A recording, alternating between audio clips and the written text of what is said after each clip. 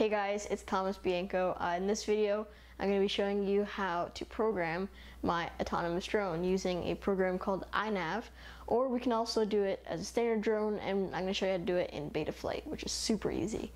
So let's get into it. Alright, so the first thing we want to do is go to GitHub, and we're going to go to the iNav flight, and then we're going to find the iNav configurator.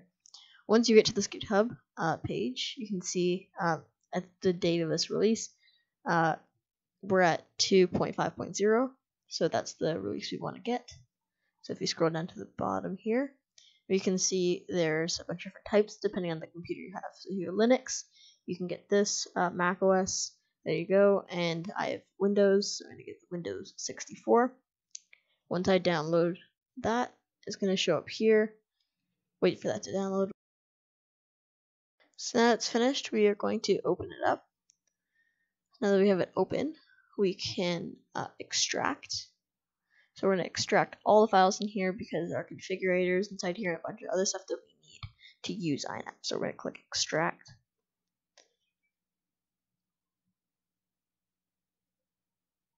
Alright, now that that's done, we can open the file. And you see iNav configurator right here. So we can double click that and that's going to open up. You might get this Windows protecting your PC. Don't worry about that. Run anyway.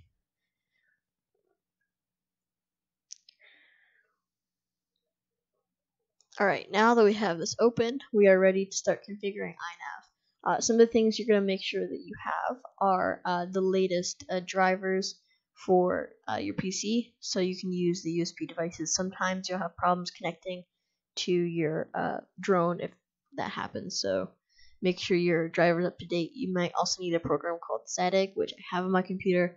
That's going to help you if you're trying to put your drone to DFU mode, and that's going to allow you to go to the firmware flasher and upload the new firmware. Alright, so I've now put the drone into DFU mode. This is going to allow us to flash the iNav firmware onto this board. If you don't know how to put it into DFU mode, on the Kakute F7 that we put in here, there's a DFU button, or you can connect, go to the CLI and type in BL or DFU, and that's going to put it into DFU mode. You know you're in DFU mode and that's connected when it says DFU here. So you're going to go to firmware flasher. We're going to try and find our board. So we have the Kakute F7 right there. We're going to select the latest version of iNav. Then we're going to go to full chip erase. And we can load firmware online. And then flash the firmware. Okay, so now that we finished flashing iNav on here, I just click connect. And all of this should pop up here. I've already configured everything here, so I'm just going to walk you through what I've changed so that you know what you need to get started with. So the first thing is calibration. You can see all of these are checked. The first time these will all be grayed out, and you're going to have to calibrate your accelerometer. And by doing that, you will make sure it knows what angle is true, flat, and all that kind of information. So the first thing you want to do is click calibrate accelerometer so it knows that you want to do the calibration. And then it's going to tell you everything you're going to need to do. So the first thing you're going to need to do for step 1 is place it on a flat surface. I grabbed a level for this to make sure that my surface was completely flat as possible, so that this calibration could be as accurate as possible as well. So once you have your drone on a flat surface, you click calibrate accelerometer. Then you flip it upside down, hit calibrate accelerometer again, put it on its side, calibrate accelerometer, face it upwards, calibrate accelerometer. You just keep on doing that for each one of the positions and push calibrate accelerometer whenever you have that in the correct position. Using a level or even like a 90-degree surface is really helpful for this to make sure that your accelerometer is actually flat and making sure that it's true 90 degrees and true like in all these directions. So grabbing a level or any sort of 90-degree or flat surface is really going to be useful for calibrating your accelerometer. The next thing is calibrating your compass. So because we installed a compass on here, we have to calibrate this.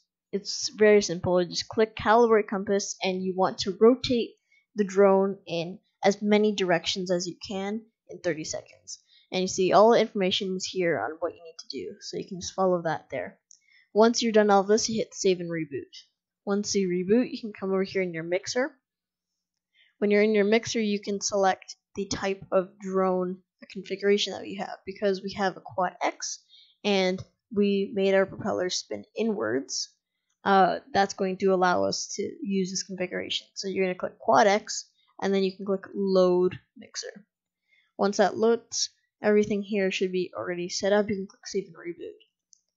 When it reboots, you're going to come over here to outputs. We are going to make sure that enable motor and servo output is turned on. By default, it's turned off, so make sure that's on. D-Shot 600, that's what we were going to be using in beta flight, so we'll use it here as well. We don't really want stop motors on low throttle. That's not really useful for our case, but if you would like that, you can turn that on. Here you can also test your motors, make sure everything is working properly. If your motors are set up and one of the motors is spinning backwards, you're gonna have to download BL Heli suite, and that's gonna allow you to change the motor direction. I've already done this. There are plenty of videos on YouTube on how to do this. It's very, very simple. Once you make sure all your motor directions are spinning the right direction, it's a little chart for that. You're ready to go. You can click save on all of your outputs here. Then we're gonna go to presets. So here in presets, it's going to be really, really simple. It's going to give you a bunch of advantages here and help you skip some steps when setting everything up here. So because we have a 5-inch multi-rotor, we can click this and we can apply this preset. I've already done it, and I've already made some changes to this tune. So I'm going to leave that. It's going to change your rates, your filter, everything to optimize to your kind of drone, which is really, really helpful. It's going to save you a lot of time in the tuning process. So here we're going to come on to ports, and now we're going to set up everything that we need to make sure that the flight controller knows where things are plugged in. So the first thing is USB. So there's a dedicated port used so we can connect to the flight controller. Don't touch this at all. You want to make sure that everything here in the first row is completely untouched by default. Then for UART 1, we put that as our serial RX. So you're going to make sure serial RX is checked, and everything else here can be disabled. UART 2 and UART 3 should be blank. UART 4, we have our GPS on it, and we just come down to sensors, and you can click GPS here. And then on UART 6, we have telemetry, and this is going to give us telemetry to our radio, so just enable SmartPort, and that's going to allow us to do that. And then UART 7 is again empty. Once all of this is set up, make sure you hit 7 to reboot. Then we come down to configuration. A lot of this is already set up because of this preset that we did. So everything here you can leave pretty much the same. You might want to change a couple things, like GPS for navigation telemetry. You'd want that checked. You can also add additional features here, like your OSD, your black box data recorder, things like that. An RGB LED strip. If we have that, we can just tick that. And everything here should be set up perfectly. So also you can set up your battery capacity because our ESC has sensors for this. So my battery capacity is 1300 milliamps. So I'm going to type that in there, and everything should work here. We can also set warning capacity. I think I just leave that as is for now. I'll set that up later. Everything here is already configured, so that's really, really simple and easy for us to get started. I also put in a little personalization of my craft name. Once we're done that, save and reboot. You can see it rebooting because I actually made some changes here. It's going to reboot. There we go. And then we can come down to failsafe. This is very important that you set up your failsafe. So I personally like it to have, because we have a GPS, to use some of that features, and we can have return to home enabled. So whenever we have a failsafe, we will have a return to home, so the drone will rise up and then return to home, as it's demonstrated in this picture here.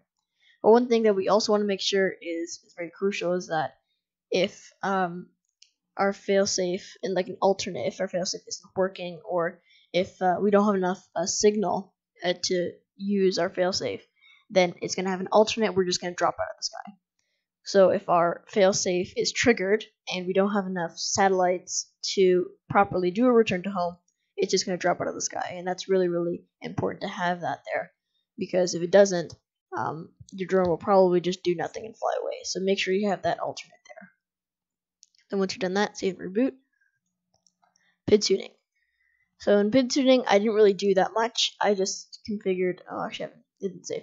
So the only thing I did here in PID tuning, I haven't PID tuned anything yet. I'm just going to go into my rates, and I'm going to punch in my rates. Alright, now that my rates are punched in, I'm just going to hit save. Now that that's saved, you can see up here, save to EEPROM. We have advanced tuning, so here you can come through, just skim through some of these settings. Any of these little things you need to change. You're definitely going to have to calibrate some of this stuff here. So, for example, the hover throttle. This is very important when you're doing your return to home, because it has to know what throttle it should use in order to stay perfectly still and hover. So you want to make sure that's set. You also want a descending throttle value and all that kind of stuff. So this is going to be different for every drone. So when you take off, I recommend just like trying to find your hover point. Once you find that, go into your settings of your controller, and you can see what you see this value here that you can also see in your receiver if you're plugged in, which I don't think you'd be plugged in flying.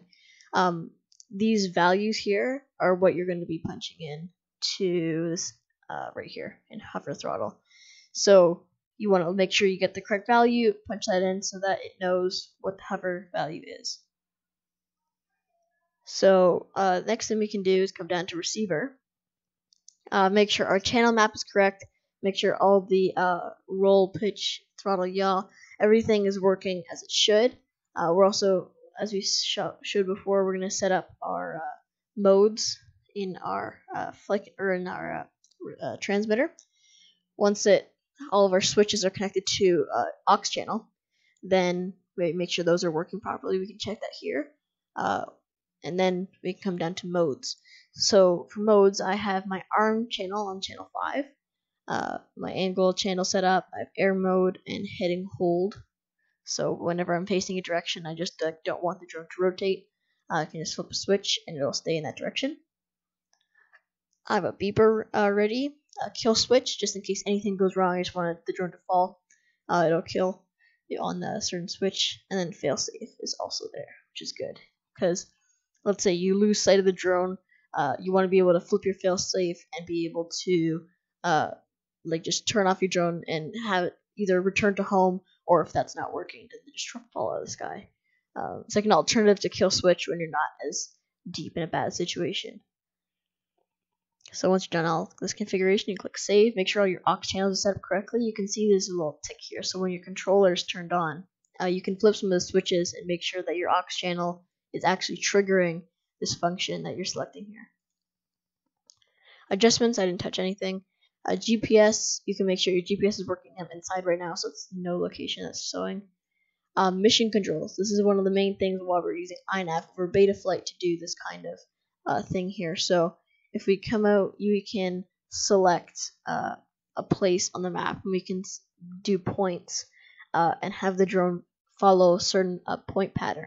And it's going to be fully autonomous. You just select where it needs to go and load that onto an SD card that's going to be that you can plug into the flight controller that we have. And that's going to allow you to do those points. And it's also going to record information on the SD card to make sure that those points were successfully going through. So it's kind of like a black box for the mission control, except it doesn't show the information like black box does. It shows different information like altitude, direction, things like that, and GPS locations. So you can select points that you want the drone to go to using this mission control here, which is really, really neat. Then we have OSD.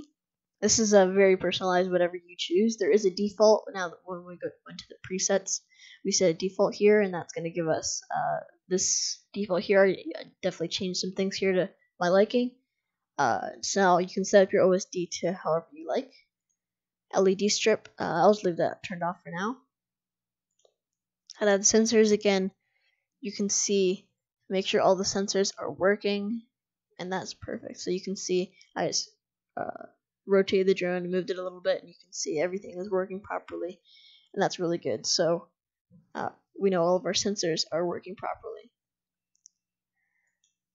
So here, in tethered logging, you can test things while you're still plugged in, and then you can also set up your black box here if you choose to do that. So you can have recordings of your drone's logs and what the motors are doing, what your inputs are, what the drone's reading everything as.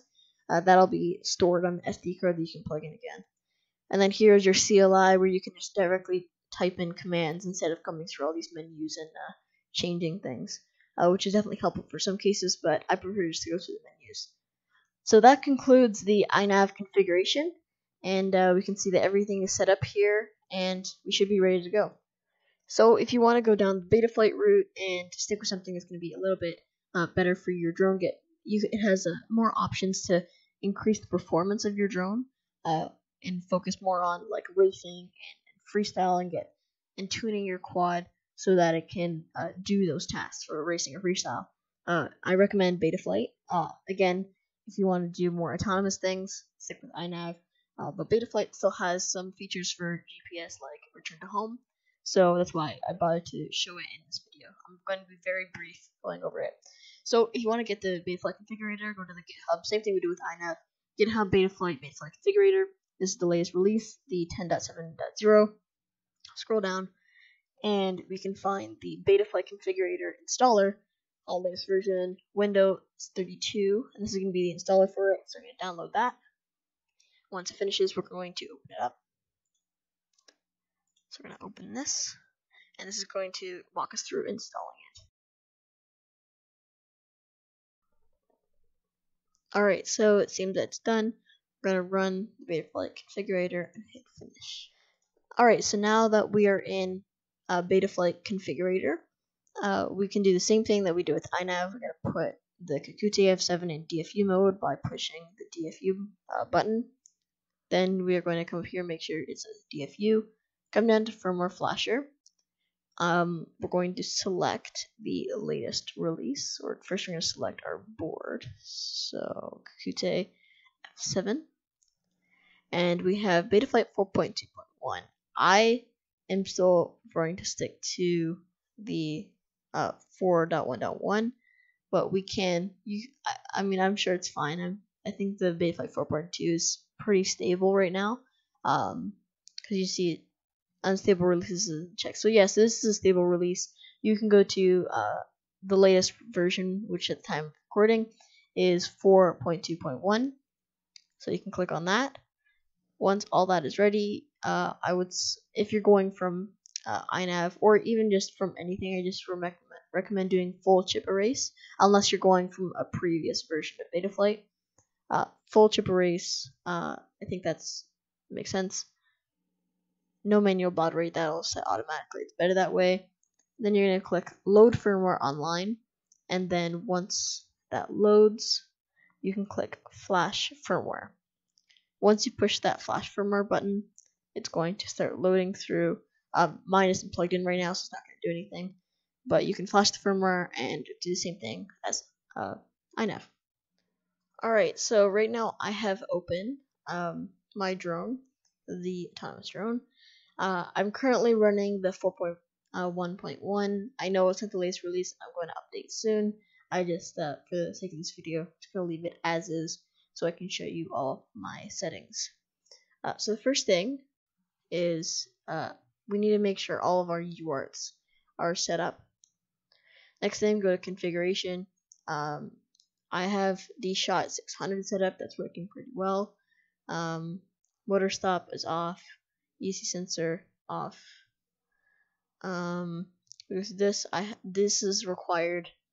This information here is required for the tuning, which we'll get into later. So 14 mortar pools looks like the standard pretty much for all 5-inch drones. They have the same sort of number of magnets inside the motors. So then we have board sensor alignment. This is just to make sure that everything's working correctly. I had to rotate my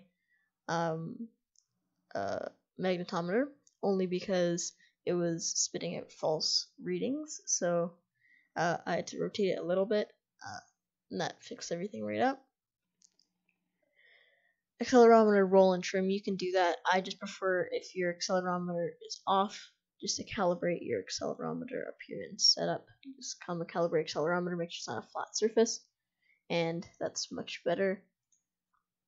So if you continue here in configuration, I named my drone Tom's Ferrari, because I was racing the drone, or not racing it, but I flew it pretty fast, so I like the name Ferrari.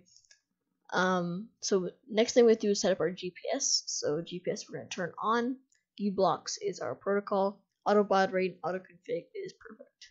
And North America has to be the correct ground assistance type. So next thing here is we have other features. Because we have some LED strips, I turned that on.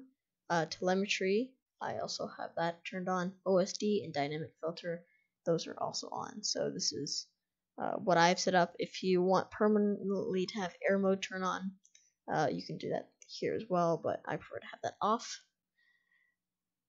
We have a beeper from the motors because the D-Shot ESCs can allow us to do that.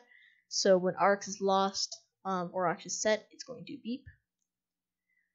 And then here, all the beeper configuration, I have everything turned on. I'm actually going to turn off USB because I don't want it to beep when I'm plugged in with the USB.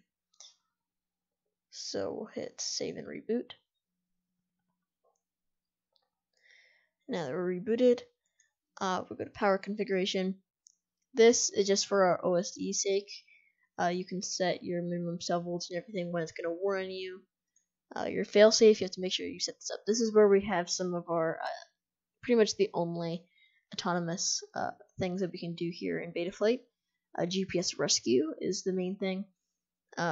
We can set a bunch of these parameters here for our GPS rescue in case we lose signal, which is very important. If the other thing that was set here is that if GPS rescue is not working, it's going to default to drop. You can also have land, but I find it's less safe that way. It's better to have drop because you never know where your drone's going to land. So by having it drop, you just kill all power, less chance of it hurting somebody or something. But GPS rescue is probably one of the main things that in Betaflight, that's the only autonomous feature that we can use. So now we can go to PID tuning. This is what I've been tuning over the past few months on this drone. I've been tuning up some of these settings. I haven't really touched any of these. I'm mainly focused on my rates because I haven't flown drones in a while, so I have to completely retune all my rates. But I've been focusing on the filtering here. This is one of the main features with Betaflight, is you have access to these filters. And the easy thing is instead of controlling all these parameters, you can easily just slide these filtering sliders here, and you can either increase your performance, or if it's gone too far, you can tame it back a little bit. This is where I've kind of found mine. I definitely could push it much further, but I prefer to leave it as is. But yes, this is a pretty cool feature in Betaflight. It's going to help make your drone fly a lot better just by moving these two little sliders, which is really cool. So now we're going to a receiver. Your channel mapping should be like this if you set up your radio correctly. My RSI aux channel I put on 5. Everything here is set up correctly. So now we're going to modes. This is all completely optional for whatever you like on your controller. So I have arm set to aux 1, angle to aux 2, GPS rescue in case I just lose sight of the drone and I still have connection, but like my video signal gets lost, for example.